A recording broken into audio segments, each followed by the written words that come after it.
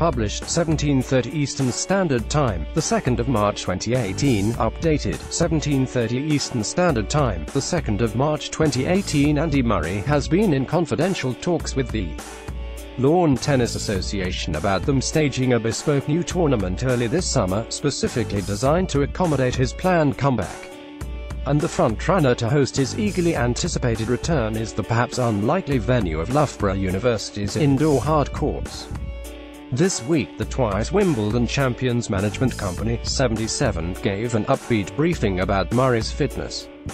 The expectation is that he will be able to return to on-court practice later this month after undergoing hip surgery in early January. Andy Murray has held talks with the LTA about possibly holding a new tournament this summer. There was also the somewhat cryptic hint that, providing all goes well on his return to training, he might return before the grass court season, which was initially his publicly stated target. It now appears that this could well involve an extra tournament being put on primarily for his benefit during the first week of the French Open in late May at challenger level, the tier of event which is below that of the main ATP Tour.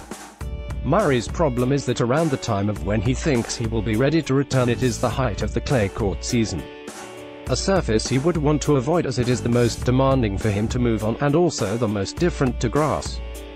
The nearest thing that might look suitable is an obscure hard-court challenger in South Korea, which would mean him traveling there in the early part of May. Also, the ATP Tour is very much against a star player making a comeback away from one of its main events going on elsewhere. However, the calendar is clear during a Grand Slam such as Paris, which starts on May 27, and he would be free to come back at a minor tournament without objection. Well-placed sources have told Sportsmail that this is what has been discussed, and talks are at a relatively advanced stage. It would be the first time he has played an event at challenger level since late 2005, although the prize money that the LTA would have to put up could be as low as £39,000 with obvious paying spectator interest. It would require some generosity for the governing body, as these kind of events are notoriously difficult to break even on with all the associated staging costs. Loughborough University's indoor hard courts, pictured last year during the NEC Wheelchair Tennis Masters, could host the potential new challenger-level tournament early this summer. There is also no umbrella sponsor at present for these kind of tournaments in the UK, with Agon having not renewed the support when it expired at the end of 2017. However, it is possible to add challenger events to the calendar at relatively short notice, and the governing body will see it as a strong curtain raiser for the grass court tournaments that follow in the build-up to Wimbledon.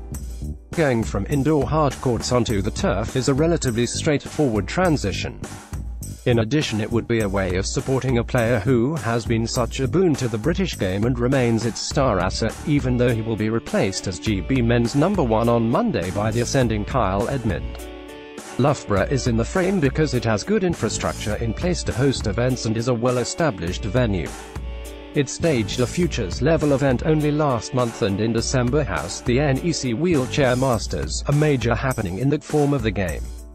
Any plans remain dependent on Murray's return to fitness going to plan, which he is reluctant to put a timetable on. But that such things are under discussion reinforces the idea that he is very confident that a first appearance since last summer's Wimbledon is only a matter of time. Murray, who has not played since losing to Sam Querrey at Wimbledon, posted a picture of a snowman on Thursday with the caption, "Glad I got something really productive done today."